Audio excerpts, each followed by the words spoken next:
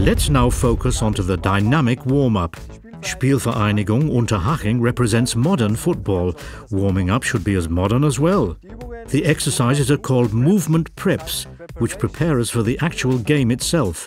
That's why we here don't want to use static but dynamic motions to raise our body temperature, as well as to activate our neurological muscles while preparing ourselves for movements in our sport at the same time. Let's start with a hand walk. We start off with our legs parallel to each other. Now we move our fingers to the ground. Leon moves his fingers forward. Make sure his knees stay extended so that his hamstring muscles are being stretched dynamically. He performs a push-up to put pressure on his body and then moves back towards his arms with his feet. Avoid too much swinging in the center of your body. This could be caused by a lack of activity in the core muscles, or by bending your knees, which is caused by a lack of mobility in the hamstring muscles.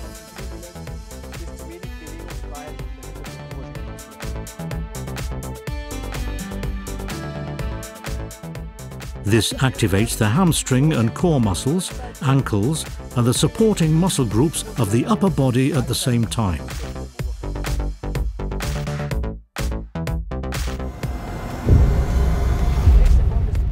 The next dynamic warm-up routine is called the forward lunge, with the rotation of the thoracic spine. We start off again with our legs parallel to each other. Forward lunge. Move both arms down to the lead leg. Move the thoracic spine up. Keep looking at the hand. Back down, turn to the other side. Move both arms up and get up again. This improves the strength of the leg's axis, preparing it for possible movements during the game while mobilizing the upper body and actively stretching our hip and hamstring muscles at the same time.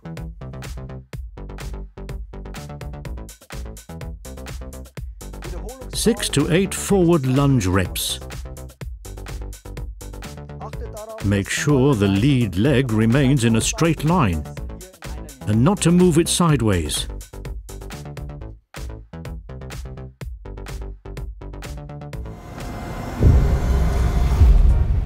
The next exercise is the dynamic sideways lunge, pushing back into the starting position.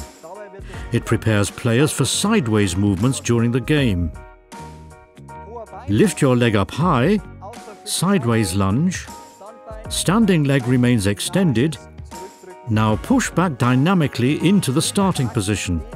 This creates an active stretching of the adductor muscles, as well as improving its strength.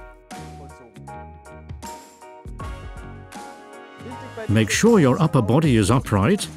Don't bend it forward so that the leg muscles are working actively. 6 to 8 reps on each side. Well done.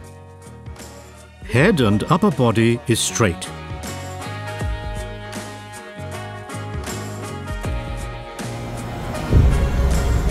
The next exercise especially activates the muscles in the hip region. Hip flexor, glutes, thigh and hamstring muscles. We start off by actively bringing our leg up. Here it's important to activate the glutes of the standing leg. Grab your foot, then stretch the thigh while lowering the upper body simultaneously. Move down and up again while the muscles are being actively stretched. The ankles are also being stabilized.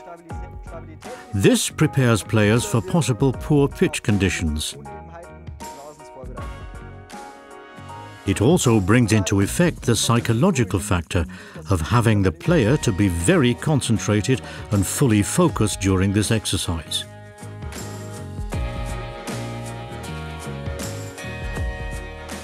Four to 6 reps on each side.